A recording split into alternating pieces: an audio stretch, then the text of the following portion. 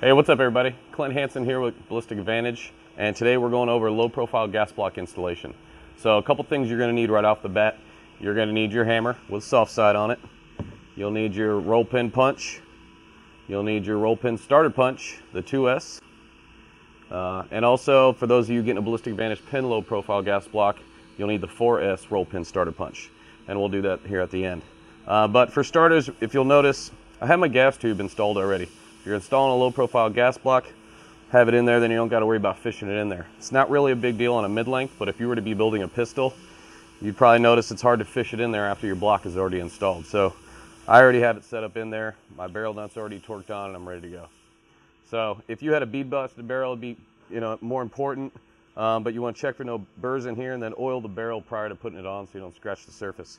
So we're going to go ahead and get started. Now, when I first initially put it on, if it weren't pinned, this would be more of an issue. So a lot of you at home that just buy low pro and you're building your gun, first thing I do is I just snug those set screws just a little bit.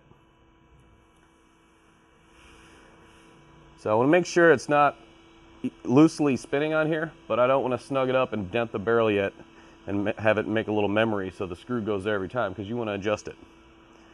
So, and before you go to tapping it one way or the other, which is what I'm about to do, make sure you have a lighter color behind your rifle when you're building it so it creates some contrast, because you're going to have to use your eyeballs on this. So I'll raise it up for you so you can see, but what you want to do is just eyeball the middle of your bore and kind of just track that up with your dominant eye and kind of split the difference with your receiver. So I'm holding and securing the barrel on one side, and I'm just going to tap it. And now I like it and it's centered.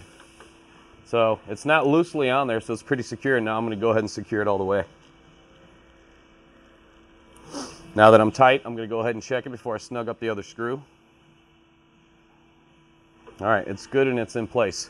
I'm going to go ahead and tighten up the other screw. If you aren't pinning your low pro at this point, you would take your screw out, put some Loctite on it. This thing's going to get hot, they loosen up. Your low pro loosens up, and now your gun's not functioning, and that's not good. So go ahead and snug them both up. I'm going to go through driving in your roll pin for this. If you remember on the other video, I was talking about bracing the barrel. So anytime you're starting to beat on it, like I said before, don't stand out here and start beating on it. Remember, you got to brace it. So the set screws are holding it in place, and then I'm just going to put my body against the barrel. So now my body's taking all the shock. Now I'm going to take my flat punch and split the difference. Kind of feeling it there.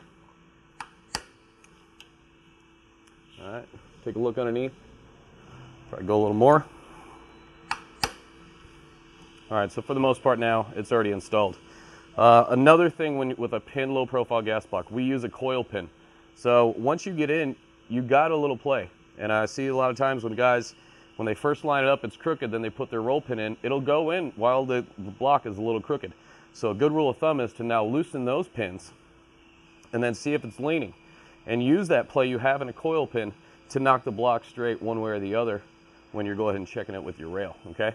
I'm not going to do it on this, but because I'm already lined up pretty straight, I'm in the holes that I was in before. So next thing you want to do is just like on the last video we did, I'm going to install this the gas tube. So all you're looking for is daylight. Make sure you're on your roll pin mark on your gas tube. And then the same rule of thumb. Take your 2S. Brace your barrel. And start it in. Now on a front side push, you have a flat surface.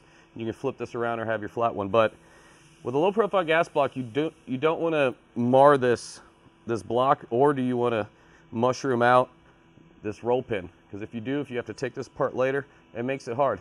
And then also it's just, it's not pleasing to the eye as well. So this way it makes it easier, it's in there nice, and if you do have to take it apart, it makes it a little easier later on. And that's basically it.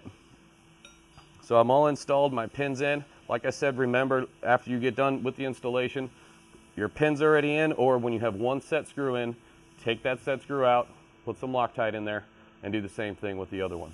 But hope that helps you out. Thanks for watching.